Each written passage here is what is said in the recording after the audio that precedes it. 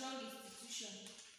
In my community, there is no strong forces that enforce this law and make justice to be known in our society. Like that, the differences between like the rich and poor people. If a poor person carries a case to the court, the rich person is most likely to win because of the problem of bribery and other things. So we need more strong institution so that we can be able to pass this justice to whoever it may be rich or poor. If this problem is solved, it can also solve other goals that are listed here.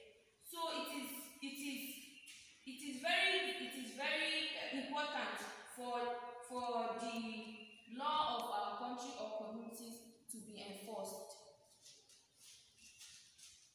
The second goal is poverty.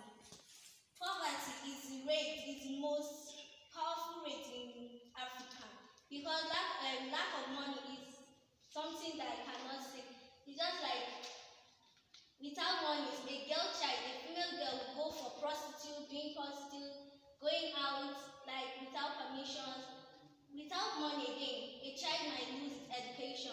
Without the same money again, no feeding, no good health, and no good environment.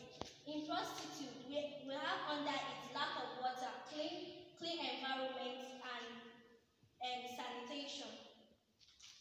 In the clean environment, you have dumping of refuse that can cause even flood. Through rainfall, the water might take the death and block it somewhere else, and there it causes death because when the water goes up, it rises, it stops there.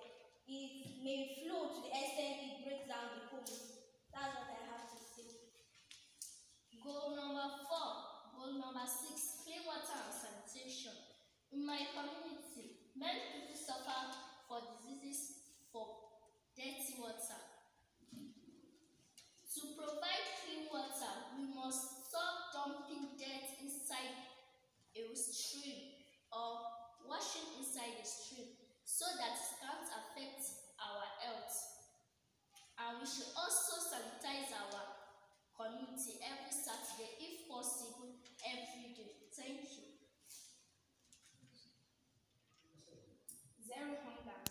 In my community, many people die of hunger due to the high cost of agricultural produce, which results to begging and prostitution. If goal number 1 is treated, goal number 4 will be good. One of the problems in our community is goal number 4, which is quality education.